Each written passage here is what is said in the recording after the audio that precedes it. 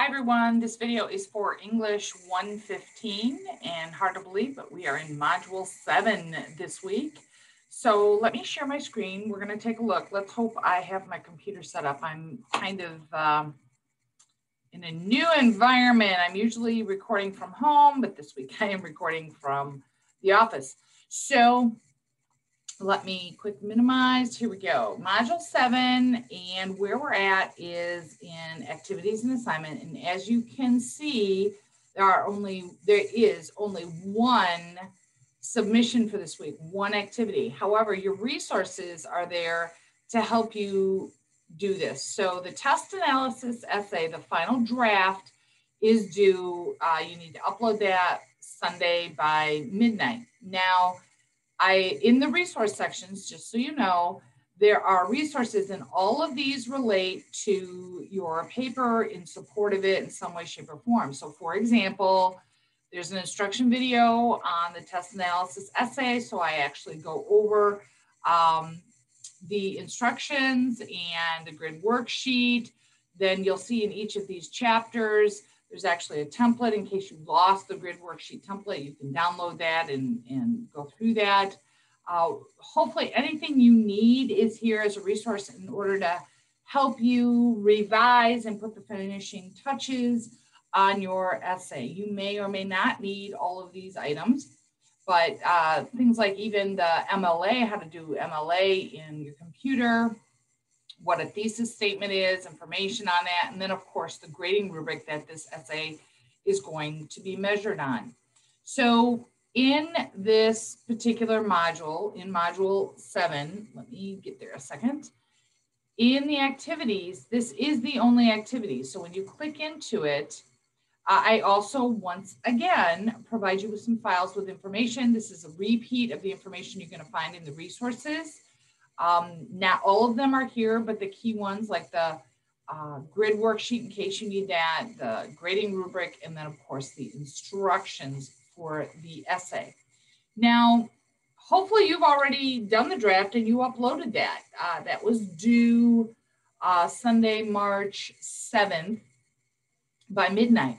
And so what's going to be happening this week, my goal right away on Monday, the 8th, is to go through them and give you feedback on your draft in order to help you improve it so that you may score the way you want to score on the final draft.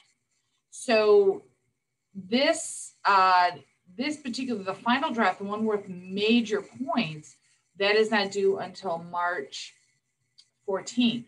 But your draft, you should have already uploaded that draft March 7th. And that draft, like I said, March 8th, my goal is to go through and give you feedback. So you'll see a sheet come back or you'll see comments come back when the grade is posted in ways that you either did well, you're meeting what needs to be met with the instructions and the criteria, or some guidance of things that need to be changed or improved in order for you to score successfully when you submit the final draft, the final essay for grading. So when the drafting, that's not something to get too worked up about with a grade. The grade is not worth very many points at all on the draft. The purpose of the draft is for me to give you feedback. So it's kind of like a conference. Where the points are in the final grading. So this particular essay is worth 100 points on the final submission.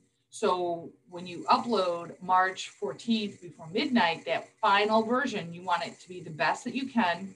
We are measuring writing criteria as well as content. What does that mean? That means make sure you are using MLA format and document design. Adhere to that criteria. If you don't remember what that is, go back, review those resources.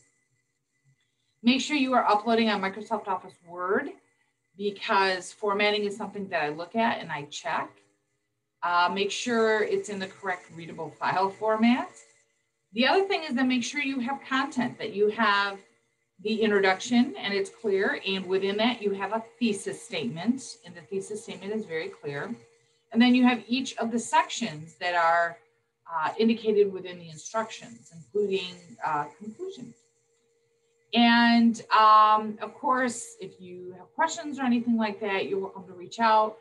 One of the things I would encourage you very strongly on this before you upload the final draft is to get an online writing consultation and go over that. And that will definitely help you.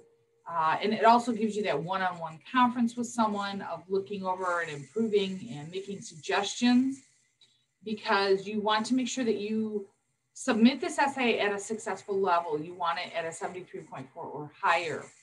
So good writing does not come on one shot and out. It's not one and done. It is through a series of revisions. It's a recursive process.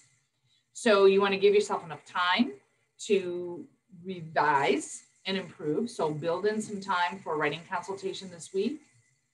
And then give yourself time in between reading.